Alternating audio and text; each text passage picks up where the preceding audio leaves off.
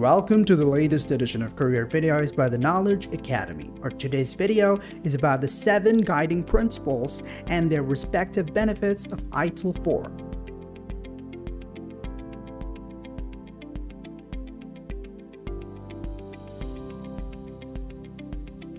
So without further ado, let's take a look at the agenda for this video. Initially, we will be going through what is ITIL4. And then we will move on to see the 7 guiding principles and the benefits. But without further wait, what is ITIL4? Let's now examine what ITIL4 is in reality. As an update to the ITIL3, which was introduced in 2007, ITIL4 was released.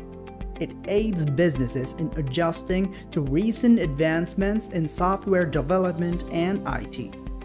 The main goal of ITIL4 is to create an end-to-end management practice that converts demand into value. Now let's get to the main part, 7 guiding principles and their respective benefits. So without much more wait, let's get into further depths of the various 7 guiding principles and their respective benefits of ITIL, which would help your IT career as well as your company's general well-being. The first guiding principle, focus on value. When we talk about value, it is not only in the context of finance, but also it motivates you to ponder about the UX or the user experience and the CX or the customer experience.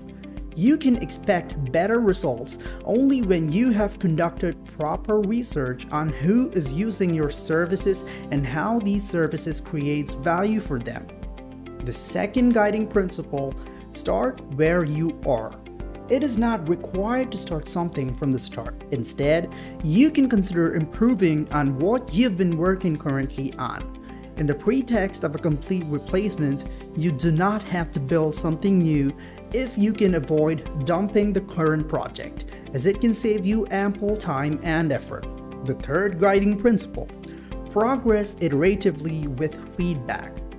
You must hold out against the temptation of doing all the things at once. This can be possible if you can organize the work structurally into manageable chunks of undertakings that needs to be completed and executed promptly. The fourth guiding principle, collaborate and promote visibility. If the complete team is updated concurrently on the relevant information and has a brief idea about what is happening, it saves a lot of time and effort for everyone to collaborate seamlessly. The fifth guiding principle, think and work holistically. It is crucial to consider this point when working in a collaborative environment to confirm that your work does not affect any part of the organization and create any form of hindrance or disruption. The sixth guiding principle, keep it simple and practical. Rather than following the traditional conventions, it is better to follow the simple things which can be creating values. Unless you feel the complex steps are necessary for the solid reason, stop doing them. Avoid doing anything which is creating hindrance to the value. The seventh and the final guiding principle, optimize and automate. As we know, optimizing means making something functional and applicable. Before automating an activity, it should be optimized to a certain degree to utilize the resources to the best of their limits. Thank you for watching. Did this video inspire you to advance your career in IT service management? Then let our industry mentors guide you on your journey to becoming an IT service management professional.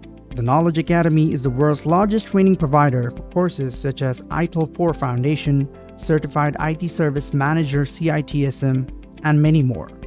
Visit our website to get details about our courses. Get in touch with our consultants. Inquire now.